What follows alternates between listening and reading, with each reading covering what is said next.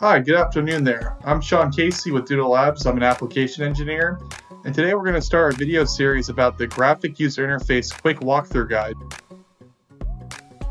The GUI Quick Walkthrough Guide for basic settings goes over the following key features and parameters. 1. Connecting device to radio IP. 2. Accessing GUI by IP in web browser. 3. First-time GUI login. 4. Status overview, which can be found in the basic settings and then status tab. 5. Mesh map, which again can be found in the basic settings and then status tab. 6. Simple configuration, which can be found in basic settings and then the simple configuration tab. And also of note, the general profile, the UAV or unmanned aerial vehicle profile, the GCS or ground control station profile, and then 7 would be the admin password, which can be found in the basic settings and then admin tab. So the first thing we'll do is show you how to connect your radio to the IP address of your computer. This can be done by going to your Wi-Fi settings. In Windows 11, I'll show you how this works. This will be different for an operating system such as Apple iOS or for Linux OS as well. We're going to go to More Wi-Fi Settings, Network and Internet, and then Ethernet. Under Ethernet, we're going to configure IP. The IP of my radio is 10.223.93.121. This will become the gateway IP for your laptop or computer. The subnet mask is 255.255.0.0. In some operating systems, you might simply just enter 16. The IP address of my computer will be 10.223.93.120, or any IP address within the subnet of 255.0.0. A preferred DNS is a domain name server. 8.8.8.8 is generic if requested, and then just simply hit save. After this point, simply just type in the IP address of the radio into any browser of your choosing. We tend to prefer Chrome because it has the best overall performance. As you can see, I typed in the IP address in my browser header. Now, as our graphic user interface loads, you'll notice that your rendering time is actually dependent on your browser. It might take longer on some browsers compared to others. So to start with, this is our Mesh Rider Graphic User Interface or GUI splash page.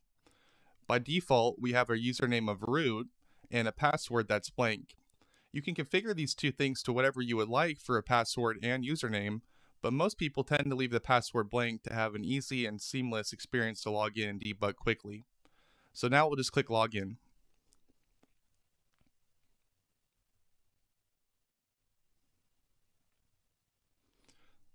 Now we start on the Status Overview page.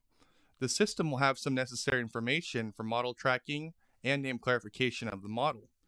The host name will be Doodle Smart Radio 301A505D79. The model variant is the MB2025 2KM-XW, submodel RM1675 2KM-XW, or our wearable OEM. Our firmware version is located here and is a September 04 release of 2023. It will also show you things like local time, uptime, and average load. Now, on all Doodle Labs radios, there will be two primary Ethernet interfaces, Ethernet 0 and Ethernet 1.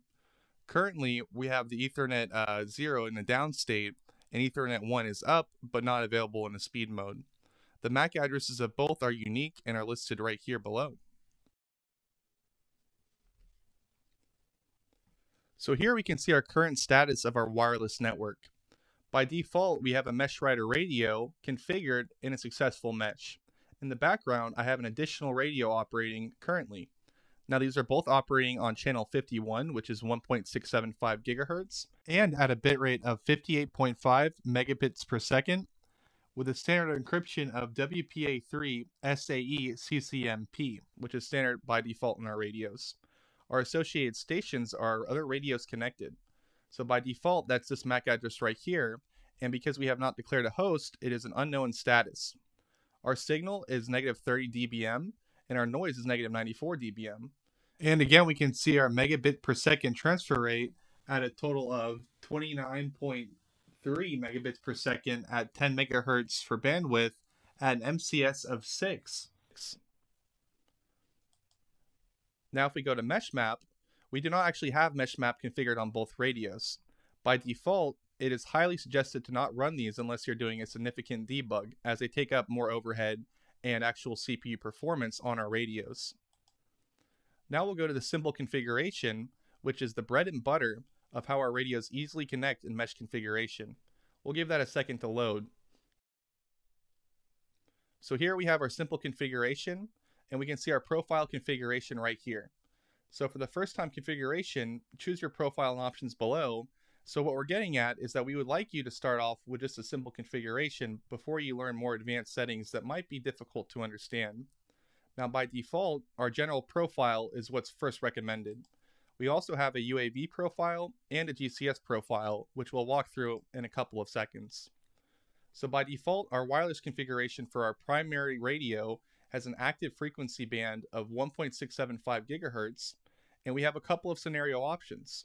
By default, we recommend mesh on radio 0 as our default way moving forward for a first time setup, but we also have several other configurations such as WDS access point on radio 0, gateway with WDS access point, WDS client on radio 0, gateway with mesh, mesh multi-radio, and dynamic mesh. So our mesh ID by default is simple config. Our wireless password by default is just Doodle Smart Radio. Our channel on this particular model is channel 51 or 1.675 megahertz. As you can see, we have quite a number of options for this particular variant. And you can see also this is a Helix model, which means it has the M1 through M6 government bands, which is 1.675 gigahertz to 2.45 gigahertz. Now if we go down here to bandwidth, we can see by default, we highly recommend you do 10 megahertz. This would also be for 915 and 2.4 radios, as this is away from common Wi-Fi interference. And a couple of notes on bandwidth can be found in our technical library under the RX sensitivity and channel bandwidth guide.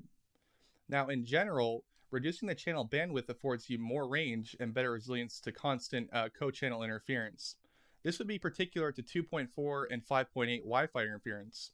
But this does come at the cost of reduced bandwidth and poor resilience to intermediate interference. So we can see in our kind of crude models down here, we have a narrow bandwidth, and so we're attempting to talk over this noise. The power of each data symbol is integrated over a longer duration, and this smooths out the noise. Now with a wide bandwidth, we are able to get in between the intermediate interference, but the integration time for each data symbol is shorter. So we are more susceptible to constant background noise. Now, a really interesting tool we've come up with is called the Throughput Estimation Calculator. Now, we'll plug in our actual features for our actual model we have here. We have a 1.675 gigahertz radio, and we have a 10 megahertz bandwidth right here. So now if we go in and plug in our values, we'll see how we can modify and play with the actual features of bandwidth and get real-time results. So we have an actual 10 megahertz channel bandwidth, and we have 1675 megahertz actual primary frequency. So now we'll analyze that. What this is showing us is that by default, at a close range of about 400 meters, we should have an actual throughput of around 45 megabits per second.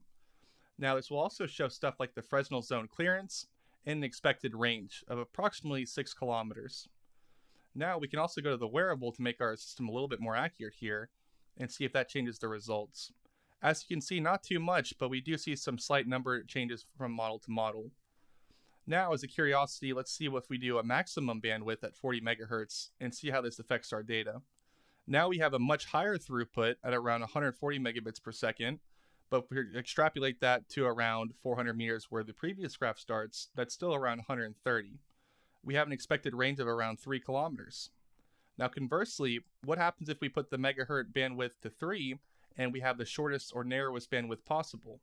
Let's analyze those results. So now we see a maximum throughput estimation of around 14 megabits per second, but an expected range of around 11,000 meters, which is 11 kilometers. Now going back to the simple configuration page, we were currently at bandwidth. We're going to make an application note on operating distance. By default, this is 4,000 meters. A common misconception is that operating distance is actually proportional to TX power or transmit power, or increasing the range by increasing power.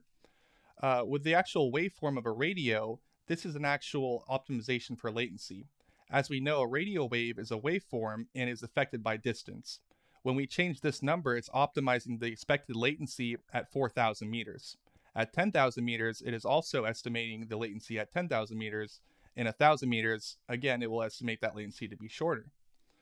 Now, by default, we have a number of device setting, which optimizes for 1 to 2 nodes. You can also do 3 to 5, 6 to 10, or more than 10. We also have a default actual pre-select for optimize for latency. Now, if we go to our technical library and we look at latency, throughput, and robustness optimization in our technical lib, we have the optimize for latency over throughput, and it does what the name implies. It results in improved latency, but the maximum achievable throughput is generally reduced by about half for higher MCS rates. Now we're going to look at our configuration for the Wi-Fi radio, which is independent of the primary radio interface at 1.675 gigahertz. We only have one scenario selection for our Wi-Fi radio, a default SSID or name, which you can modify to whatever you might like, and we have a wireless password, which is again by default Doodle Smart Radio. By default, this is on channel 36 or 5.18 gigahertz. We do have options for other configurations on 2.4 and 5.18 as well. And now we'll look at the network configuration. By default, Ethernet 1 is added to Bridge WAN or Bridge Wide Area Network. We call this BR-WAN for the shorthand. Additional static IPs you can include on this too, as well as netmask. The DHCP on BR-WAN by default is client. It is important to note there's 3 options: disabled, server, and client. Now, 2 clients can successfully connect in the mesh, as well as a server and a client. However, 2 servers cannot successfully connect to each other. By default, enable automatic command and control queue detection is available. More documentation can be found in traffic prioritization and link optimization about what these kind of optimizations for queues might do in your settings, but that's more reserved for the advanced graphic user interface walkthrough guide. Now we can look at the rate threshold, which is by default 400 kilobits per second, which is a size threshold of 400 bytes. By default, we will not have this secondary feature available right here, so we'll remove that as I was messing with my own settings. Now by default, we have a port assignment on 14550, which is common for Mavlink or Q ground control or a number of UAS applications. This is our primary command and control interface, which is equivalent to a CS6 prioritization. What we can also do, which was previously shown, is add a secondary port to, say, break out a live stream to have its own independent port and less interference from the common port at 14550. You can set this port to whatever you like, and to change this, you could hit video right here, or CS5. Best effort and background are 2 other optimizations, but for the most part, we recommend only splitting out a live stream to CS5 or the actual command and control backup queue. Now, to save and apply, this is important to note, this will make a permanent change to the settings, whereas save will not, and reset will change all of the simple configuration settings to their default settings. So now we'll hit save and apply, and we'll give it a couple of minutes to load. Now by default, the simple config page will take about 1 minute to save all the settings changed, just because it has multiple independent settings linked to this primary page. To save us both the time, I will pause it here and let it load. Now we're going to go back to our simple configuration page and look at other available profiles. By default, we are looking at our general profile, but we also have a UAV or unmanned aerial vehicle profile, as well as a GCS or ground control station profile. For the UAV profile, we're only going to highlight the differences between this and the simple configuration and highlight the key actual application-specific features. So by default, we have the Enable GCS or Ground Control Station Finder, which is advertising the IP address of the drone. This will make the drone more discoverable to the ground control station and broadcast its IP address. By default, we have a baud rate of 57,600, which is common in most PX4 or Mavlink vehicles.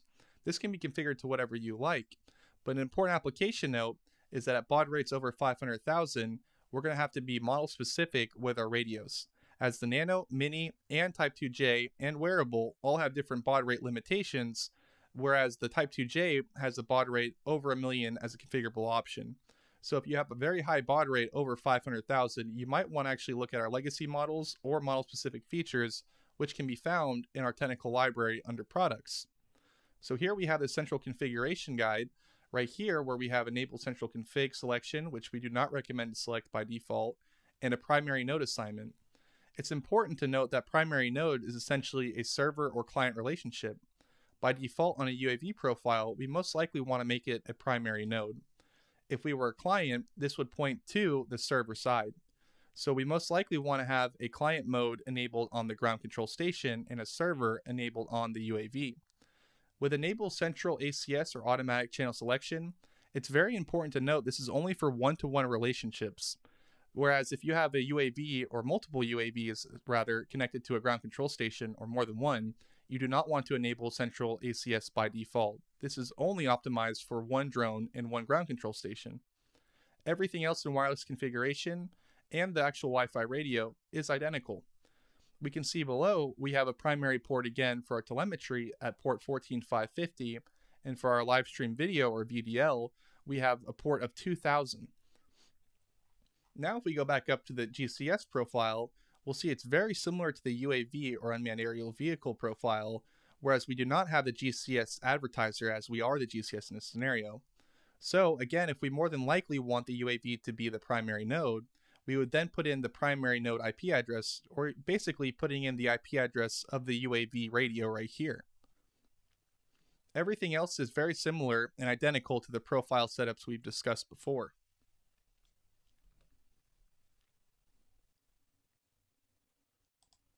Our only other tab available in our basic GUI for the wearable OEM is the admin and admin password page. Here is where you can set your password and confirm your password, which was again your original login when you had the password and user. By default, it's root with no password. This is not something that's necessarily required, and by default, most customers do not configure this to make easy setup and IP logging to get into their radios. Now, a really interesting thing to see too would be to see our actual overview again.